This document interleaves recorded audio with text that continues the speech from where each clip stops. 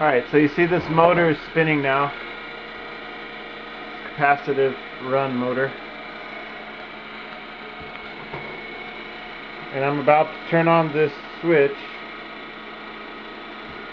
which is going to dump the light into this battery. So I've got about 99 volts. This is a 220 light bulb. Now I'm going to dump this back into the battery.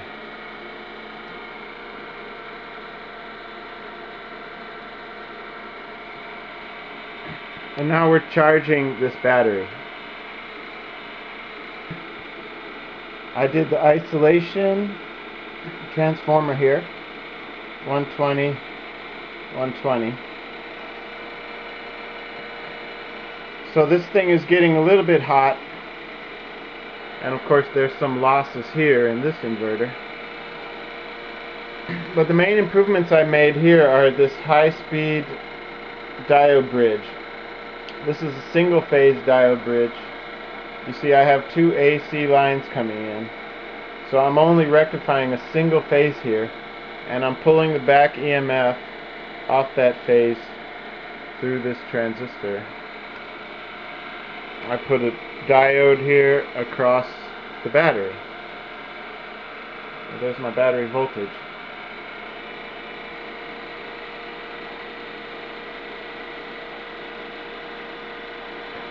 So you can see, I'm going to try to zoom in.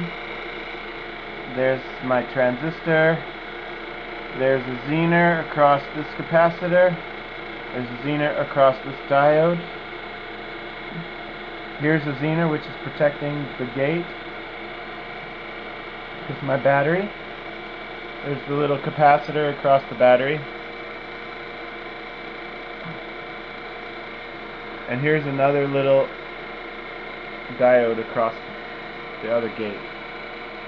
And over here is the diode across the resistor.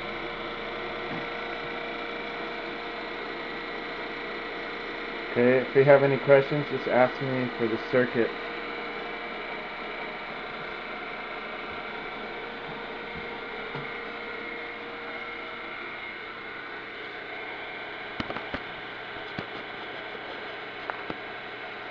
I'm going to disconnect this light bulb.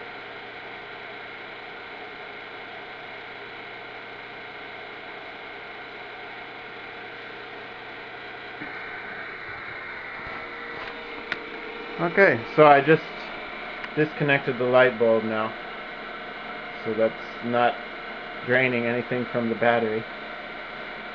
Alright, let's look a little bit closer at this voltage.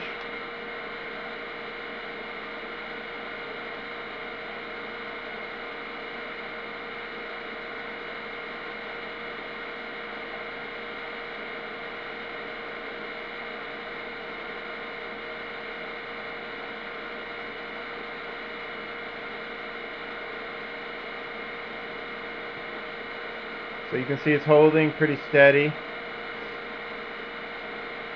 between 11.84, 11.85.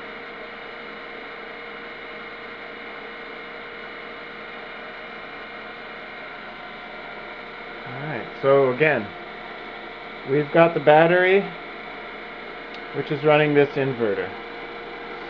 And the single phase of this inverter is coming around and back up through here into this transformer, and the single phase is coming in here to this motor. The second phase is coming out down here, and that comes around here to the capacitors over here. So this is the capacitor bank. This is the switch between the start capacitor and the run capacitor. So you've got the single phase coming from the inverter, second phase coming from the capacitors, and now the third phase is coming out here into this diode bridge, coming through this transistor, back through this diode, and dumping back into the battery.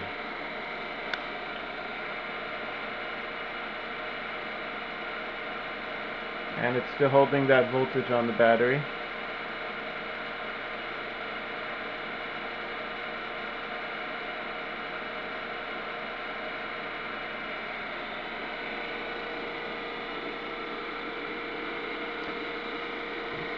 Now, to make some improvements, I'm going to have to change the wiring inside the coils of this motor. Right now I have it driving 2 of the 6 coils, so it probably will work better if I change this around so that it's only driving 1 of the coils.